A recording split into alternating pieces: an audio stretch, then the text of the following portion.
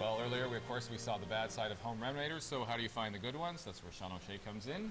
Sean. Now, if you're in the market for a renovation, whether it's a little renovation or whether it's a large renovation like the one we're here for, what do you do? Where do you go? Do you go to the telephone book? Do you take advantage of the little flyer that's been left in your mailbox? Or do you try to get a referral? Referrals are great, but you can't always get them. But now there is a way to get a referral with just a few clicks of the mouse. It was based on my own frustration. My whole idea was, how can we get word of mouth online? So Nancy has created Homestars.ca, a website where homeowners can read and post reviews about any home improvement company or contractor. If a homeowner comes on and writes a story about a great experience, or Bob the Builder was terrible, they can add that company to our database. There's rating scales, 1 being poor, a 1 star, 5 being excellent.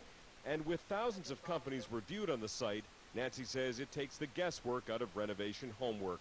You really want to make sure that the people that you're bringing into your home are going to do a quality job.